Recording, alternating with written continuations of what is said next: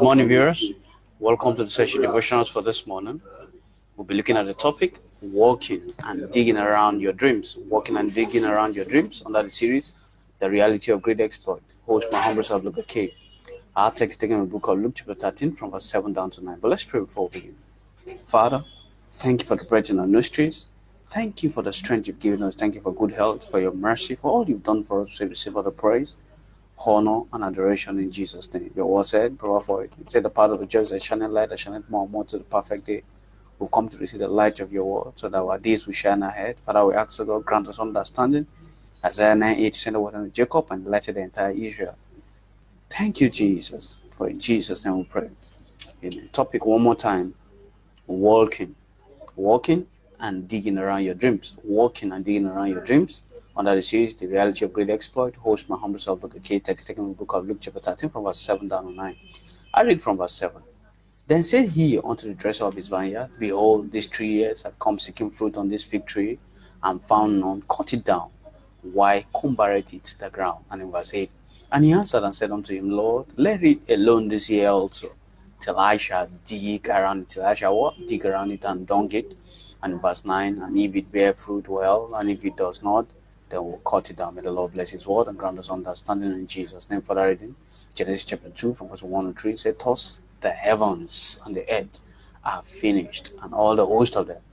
And on the seventh day God ended his work which he had made, and he rested on the seventh day from all his work which he had made. And in verse 3, and God said, the seventh day, and sanctified, because that is, he has rested from all his work which God created and made. So we are all product of our Father, a great worker, talking about God himself. And of course, Jesus too was a hard worker. He said, my Father worketh, hitherto I worketh. And of course, you and I must work. 2 Chronicles chapter 26 from verse 6 to 15. 16 years old was Uzziah when he began to reign, and he reigned 15 and 2 years in Jerusalem. His mother's name was Jecholiah of Jerusalem. And in verse 4, and he did that which was right in the sight of the Lord, according to all that his father Amaziah did. I mean, what did he do? He loved the Lord, he served the Lord, and he walked with the Lord. And in verse 6, and he went forward and warred against the Philistines, and break down the wall of Gad, and the wall of Janah, and the wall of Ashdod, and build cities about Ashdod and among the Philistines. And in verse 7, and God helped him against the Philistines and against the Arabians that dwell in Gubah and the Mahonims. And in verse 10, also he built towers in the desert, that is walk, and dig many wells, for he had much cattle, both in low country and in plains, husbandmen also, and vine dressers in the mountains, and in Carmel, for he loved husbandry. And in verse 15, and he made in Jerusalem engines invented by cunning men, to be on the towers and upon the bookwalls, to shoot arrows and great stones without. And his name spread far abroad, for he was marvelously helped till he was strong. He is a die-hard worker, talking about Uzziah. Proverbs 22 verse 29 says, Seest thou a man diligent in his business, he shall stand before kings, and he shall not stand before me men. I see you being placed among kings in Jesus' name. 1 Corinthians chapter 15 verse 9 to 10 said, For I am the least of the apostles, that I am not meet to be called an apostle, because I persecuted the church. Paul speaking there said in verse 10, For by grace of God I am what I am, and by his grace which was bestowed upon me was not in vain, but I labored. That means I worked. I digged around my vision, of course. I labored more abundantly than they all. Yet not I, but the grace of God which was with me. I pray that baptism of work will be our portion this morning in Jesus' name. Topic one more time: walking and digging around your dreams. Walking and digging around your dreams. Under the series, The Reality of Great Exploit. Host my humble self, Luke K. Text taken from the book of Luke 13:7 down to 9. For that reading, Genesis 2 1 to 3, 2 Chronicles 26 3 to 15, Proverbs chapter 22 verse 29, 1 Corinthians 15 9 to 10. Please, at your free time, you can read all of these Bible passages again, and I'm sure God will speak to you through them, and certainly you're going to be blessed in Jesus' name. Thinking cap, a mind-blowing word for this morning is: every hybrid seed not planted, watered, weeded, and digged around will never deliver hybrid fruit. I'll take that again. Every hybrid seed not planted, watered, weeded, and digged around will never deliver hybrid fruit. Think about it. Today we'll look at the topic, walking and digging around your dreams, under the teaching series on the reality of great exploit. But by way of introduction, let's understand that what you don't dig around will never deliver. Just like planting a hybrid seed without weeding, watering, and fertilizing, definitely that seed will die. Meaning the quality of a seed notwithstanding is the input of work that determines its fruit and its end value. Similarly, with our vision, the quality of your vision, the quality of your dreams, the quality of your aspiration, the quality of your certificate notwithstanding, without work to match it, definitely those certificates, those dreams will be fruitless. It's quite beautiful that God has programmed great exploit dreams in us, but with our diligent work, we can't see any great future anywhere. And on this note, we'll be learning about the subject of working and digging around our dreams. And I pray at the end of this 10-minute slide, God will grant you understanding of the subject and baptize you with the Spirit to walk diligently in your vision and your dreams so that they will come to reality in Jesus' name. Genesis chapter 26 from 1 to 32, we see Isaac. God told him, "This is my plan for you." Said there was famine in the days of Isaac. And in verse 2, and the Lord appeared to him and said, "Go not down into Egypt." He said, "Dwell in the land which I will tell you of." And of course, God told him to stay in the land of Gerar. And he was there. And in verse 12, then Isaac sowed.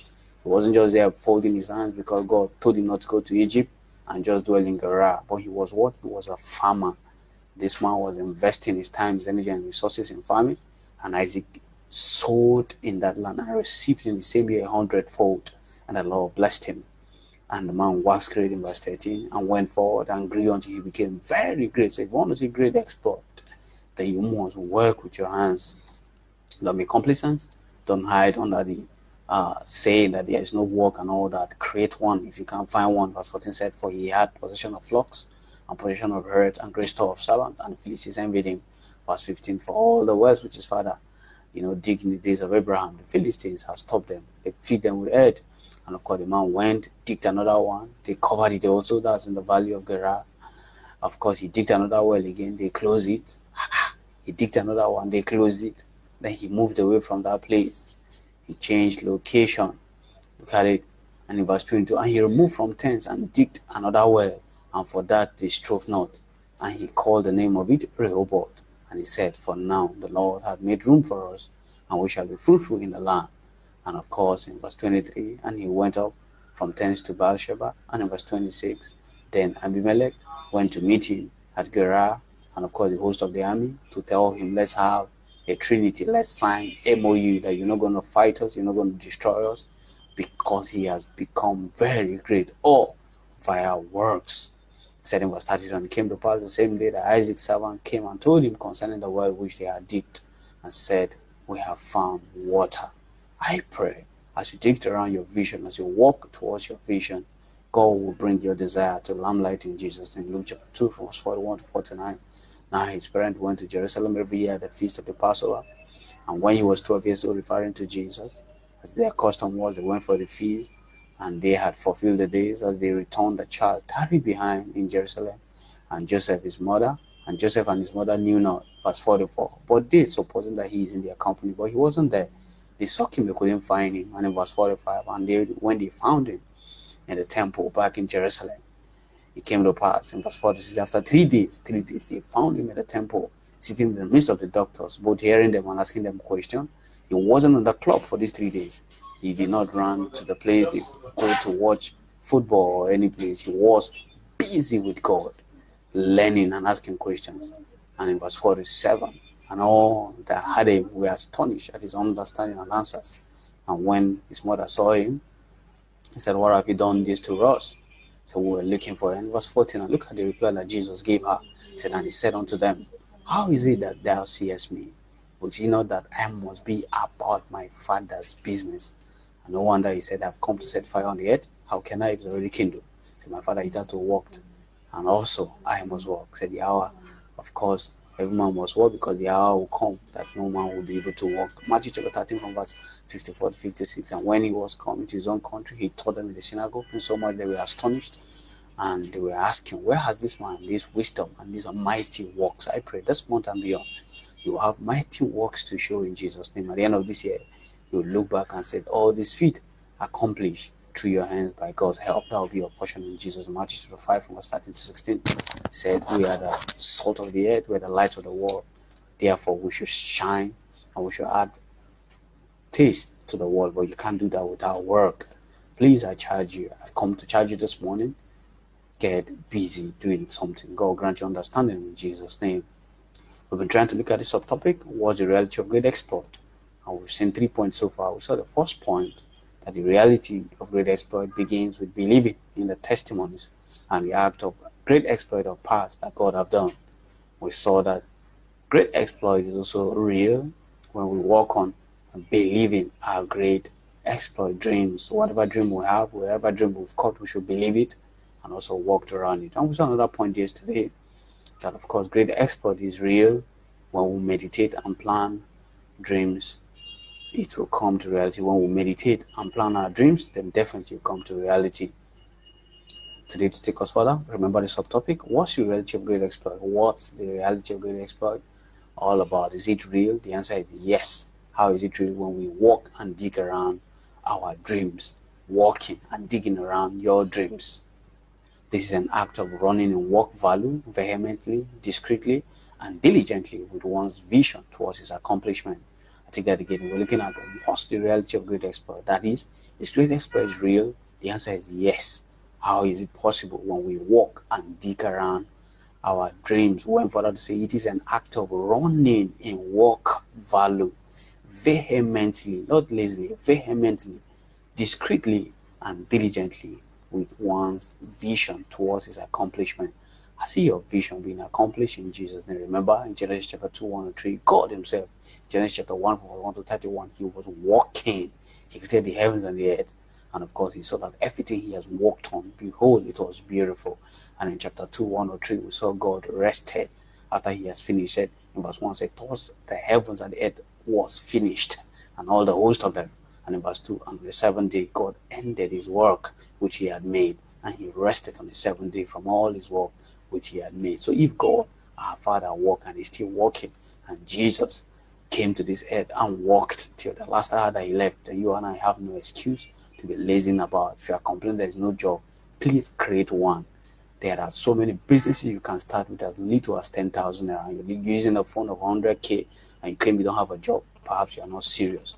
I will grant you understanding this morning in Jesus' name. 2 Chronicles chapter 26 from verse 3 to 15. We see a 16-year-old Uzziah began to reign, began to walk, and began to walk, and God was helping him before he became very great. In verse 15 said, talking about Uzziah, he made in Jerusalem engines.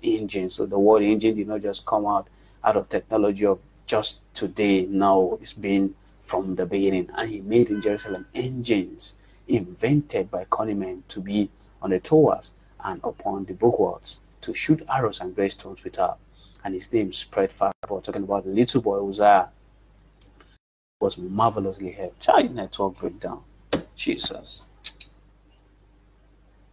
Okay, we'll stop here. Good morning, ma.